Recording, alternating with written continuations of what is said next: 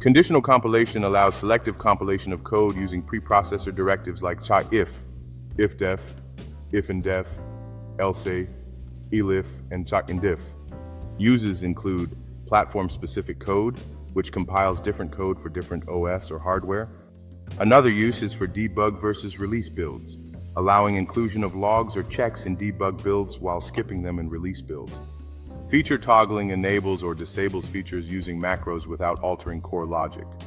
Another use involves compiler-specific adjustments, which adapt code for different compilers using predefined macros. Performance tuning allows for compiling alternate versions of performance-critical code. Lastly, memory footprint control helps exclude heavy features for low-resource systems.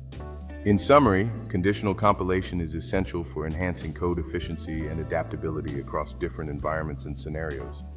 Understanding conditional compilation allows developers to write cleaner and more maintainable code that adapts to various needs.